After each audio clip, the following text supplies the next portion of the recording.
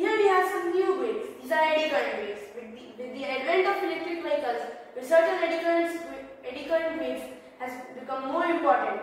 Scientists are thus progressing in this field. Eddy currents are traditionally not useful and lead to many unintentional losses, but we can use it to our advantage in electric vehicle. So, what are eddy currents? Eddy currents are currents or loops of electric currents that are produced due to Faraday's laws of induction or by the relative motion of a electric conductor in a magnetic field. Lenz's law states that the magnetic field of the electric current thus produced repels the original electric current that was produced. Practical demonstration for the eddy current weight. You can see the battery here, and I will connect this socket with the battery. You can see it moves. Now, when I will leave it, then you will start the counting. Start.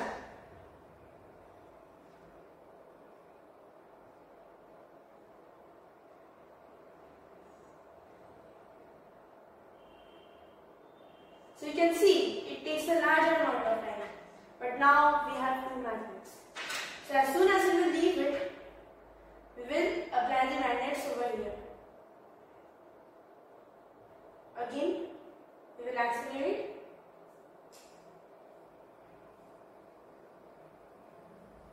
And leave.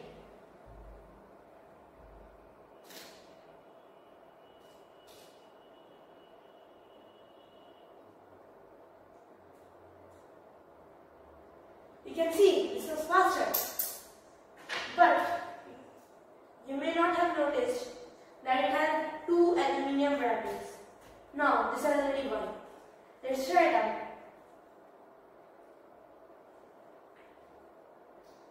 We will accelerate this,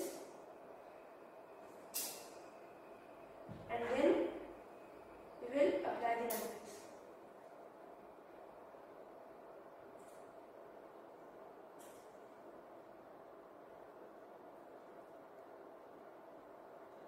Did you see that?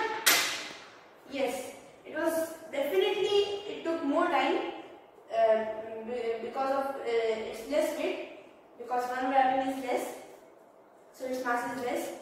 But then also the velocity slowed down. Now we have copper. Copper is a better conductor than aluminium. We all know that. So now let's do the same thing with copper.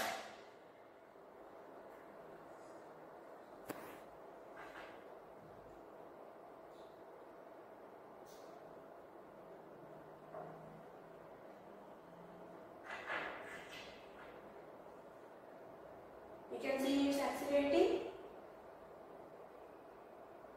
and now we will leave it.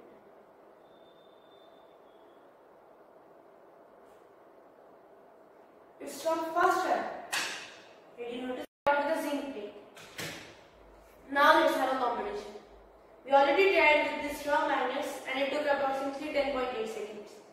Now we will try with another magnets. Let's see which is strong. So first we will accelerate this. And now we will apply the magnets. So you see, it's taking more than 10 seconds.